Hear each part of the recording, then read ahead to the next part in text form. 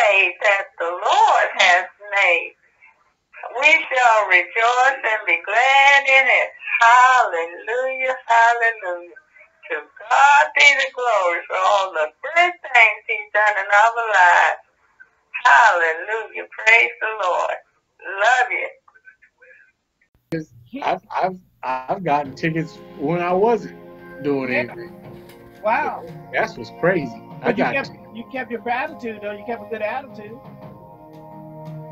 Pretty much. In other words, you bear some fruit. I don't mean no harm, but you did bear fruit. Yes, okay. Officer. How you doing, officer? I ain't do all that. I ain't yes, sir, officer, and all that other stuff. Well, depending on how you want to do it, that's what he is. He's an officer of the law. Yeah, but I'm just saying, I don't know how you.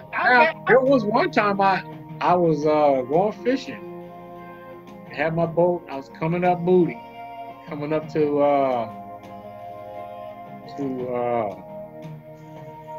Russell Parkway. I was going to go get some bait. Right. It was me and my niece's fiance. We was in the car. We was just talking, you know, having a good time in the morning, talking about what we gonna do and where we fishing and stuff. And I really didn't even know I was speeding. Yes, sir. I pulled over. I just pulled over. The cop came up, you know, and then he touches. You know, they always touch your bumper. Yes, sir. To make sure. Found out to make sure that there's nobody in there. Oh, really? Okay. And to leave a fingerprint on the car. Okay. You know, in case, you know, something happens. Oh, interesting. I know that. So when he came up, he touched that, and I said, before you say anything, I noticed every time I get pulled over, and it's quite often, I said, you guys always touch the bumper. I said, well, what's the purpose for touching the bumper? I said, I have an idea, but what is it? So he told me. Okay. And so then he said, so I pulled you over because you were speeding. I said, man, if I was speeding, I didn't know. I said, we was just having a good time. I said, we going fishing. I was like, I really wasn't even paying attention. I don't even know how fast I was going. Whatever it is, I was like, it is, you know, it is what it is. And he says, man, I wish I could go fish. But he said, just slow down next time and let me go. See, when that joy was on your face. Yeah, because I haven't gone fishing in a while. He said, I'm trying to go fishing. He related to it. He wished he could go himself. But the point is, you showed joy. You showed one of the characteristics of the fruit. Yeah. You gave him respect, and you showed joy. Yeah. That man you disarmed that man. Opposed to saying, look, what the hell you pulled me over for? I ain't did nothing wrong. I don't think I was speeding. No. I think what we read though gave us a blueprint of pressing forward. Not to judge people. Do what he tells us to do in his word. See confidence in the word and know you operate under his authority. Yeah. I tell you, you operate under authority not of God. It is God, but under the Father. Yeah. The relationship. The main thing, you don't want to get to heaven. I don't want to get to heaven. And he said, I don't know you. Yeah, that's a tough one, man. That was tough. And I'm concerned about all those people that have been taught to hate. There's people, hey, look, white people that you're there, you're listening, black people, if you're there, you're listening, because both of y'all sometimes teach each other to hate one another. God said that he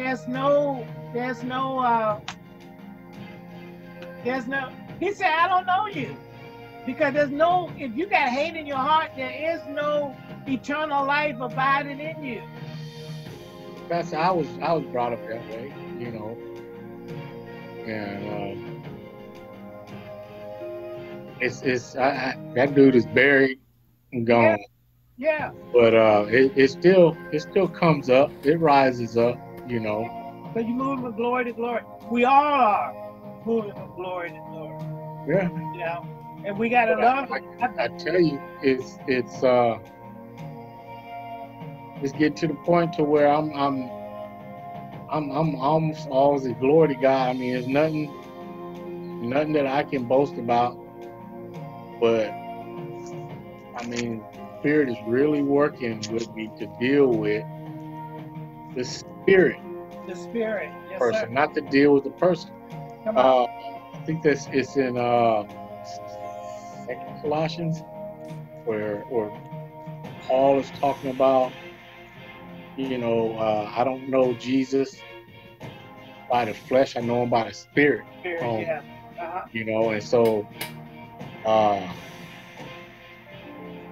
And so and because of that, we can know Jesus and have a better relationship than the disciples. Exactly. Because they had to witness his humanity, his human self. Exactly.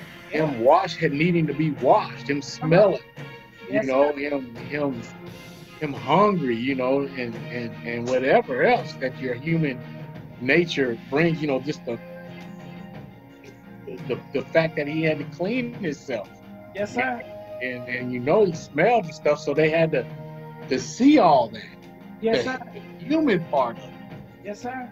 We just know the glory of him. Come on now. And the relationship we have is just straight spiritual, and it's deeper. And they weren't born again. No. That's the whole point. The Holy Spirit ain't coming on Pentecost yet. The Holy Spirit he did breathe the Holy Spirit on them. Yeah. It was just a covering. Yeah. But the heart was different. Hey, before you go, I think you should read this last one for me. It's one slide. And then we can pick it up on Sunday. Okay. But we wanted to make sure that how this man got it is how we need to get it. Jesus talked about this man right here. And I think you can relate to it. I know you can, I can.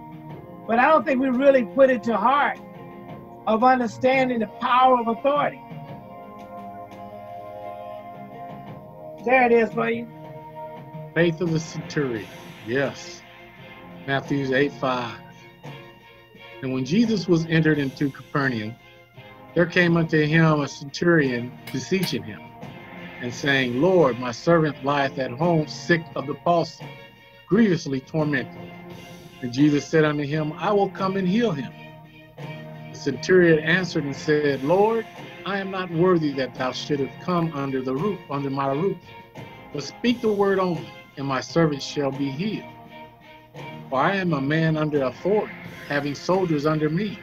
And I say to this man, go, and he goeth, and to another, come, and he cometh. And to my servant, do this, and he doeth it. When Jesus heard it, he marveled, and said to them that followed, Verily I say unto you, I have not found so great faith. No, not in Israel. No, in all Israel. He basically said that man got it. Not only say he got it, he said that's strong faith. Well, when I look at this, I don't think that soldier was operating in faith. He just understood authority. Well, let's understand he did, but let's understand faith does inspires authority. Authority inspires faith in a leader. But, well, it's just with a soldier, when you had people under you, right? You were a mechanic. Matter of fact, you can come try to fix out why my lawnmower don't work too, but it don't work. Right, lawnmower? Maybe you can take a look at it and see why it doesn't. I don't know how to. I just jumped in something, right? I don't know how to trace the wire to find out where is it the starter or is that solenoid switch? I need to figure out why I can't get the power. Is my point. Okay. And then, so you got small engine, expertise. Maybe just you can take a look at it and just see. I'll bring it to you. I can bring you, not the rat lawnmower, but right now I got a problem with my weed eater. I don't know why it won't start. I think I put the wrong gas in it. That's a good reason. It started. Miracle getting us. It's a brand new weed eater. Brand new. No, yeah, I emptied the other one out, but that's another story. But I think it's either the fuel. It started yesterday for a moment, and then it cut off and won't start again. So I can put a new spark plug in it next time and see what happens. But I put fresh gas in it, and it started, and then it wouldn't start up again. Something is missed. Something is wrong. Man, Anyway, go I ahead. can tell you this.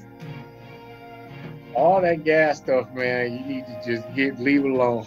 That ain't right, ain't it? That ain't right. Man, yeah, there's technology is too advanced for you to be doing the gas stuff, pulling on that cord.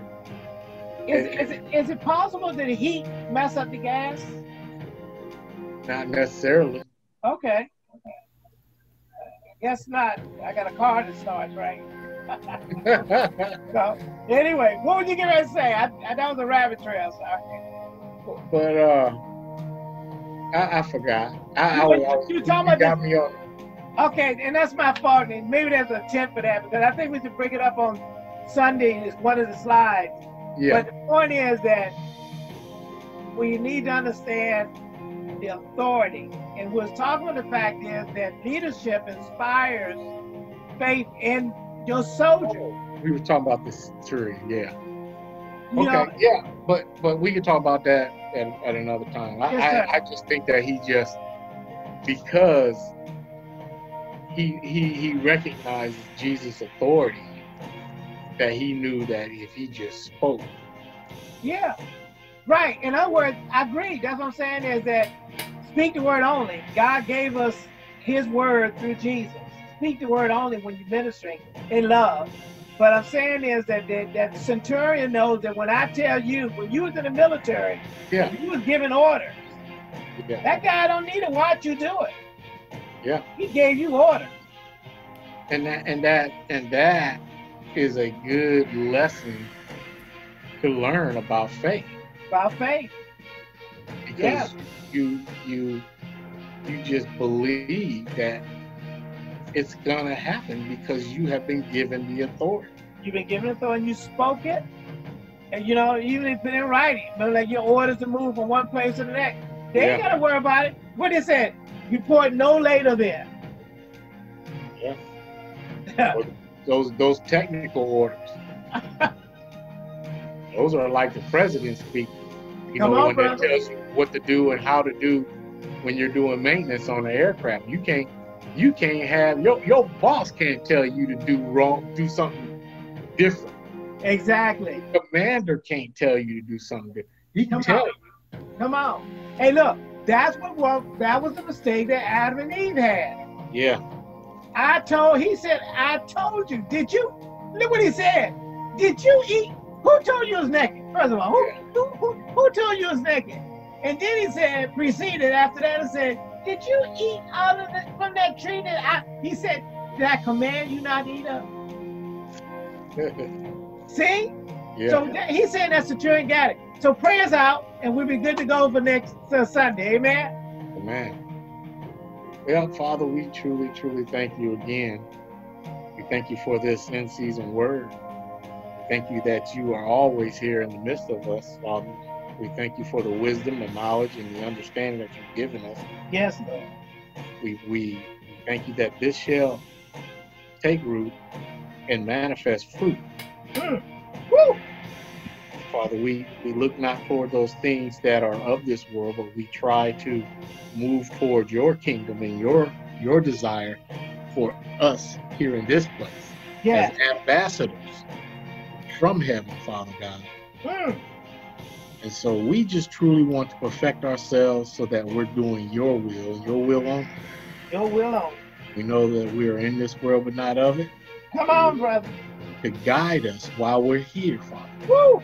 So we want you to speak to us with all clarity, with all simplicity, so that we will have an understanding. Yes. Direct our path, and we shall go, Father. We truly, truly love you, and we give you all the glory and all the honor and all the praise. And the authority of your Son, Jesus Christ, we pray. Amen. Amen, amen. Hey, enjoy the rest of the week, and then we got a long weekend. You know, Yeah. hey, some of y'all may be at the beach and dial in from the beach. Got a phone, hey? Oh, I will be in here. Amen. Yeah. Hey, Well, y'all be go ahead. safe, y'all. All right. All Don't right. forget to holler at me. You got my number, Elder. Just give me a call. Okay, we'll do it. Hey, All what right. about me getting you to fix